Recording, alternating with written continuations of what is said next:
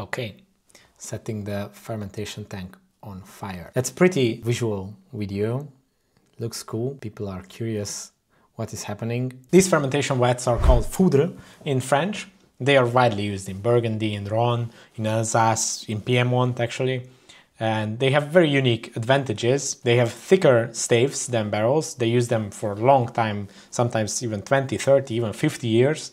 That's why you have to keep them clean and sterilize them and make sure that they are in good condition. This is basically a disinfection technique. They spray ethanol in the fermentation tank and they light it on fire. This is mostly used to remove microorganisms from the surface area of the vat, like Brettanomyces, Acetobacter or Lactobacillus. But obviously this heat and this short time is not enough to disinfect the barrel, the deep pores. Some people actually thought in the comments that this is the toasting of barrels. Obviously this is not enough to toast the barrel. This isn't even affecting the wood itself.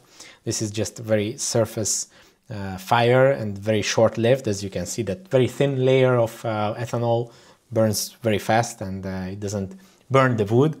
And it doesn't even penetrate the pores that much. So for disinfecting completely a vat like this, it's not enough. Usually they use high pressure steam or obviously burning sulfur. Those are deeper disinfections. This method is just like a finishing touch and an easy way, very, very visual. So it's cool to shoot videos about it or show it to tourists. So yeah, very eye-catching and impressive flaming of foudre vats.